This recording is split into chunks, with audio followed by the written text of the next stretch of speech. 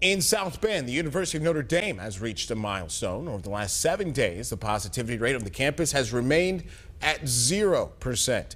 The new data comes less than 2 weeks after more than 90% of the student body got their second dose of the Pfizer vaccine. University officials say the progress is a breakthrough for their campus. The deputy health officer for St. Joseph County says Hoosiers can expect similar results if more people there get the vaccine.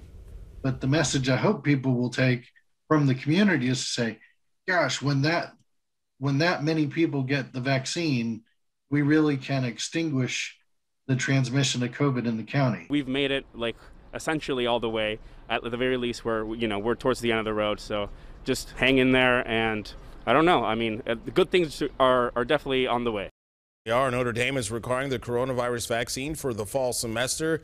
It's not known at this time how campus precautions will change or if a booster shot will be necessary.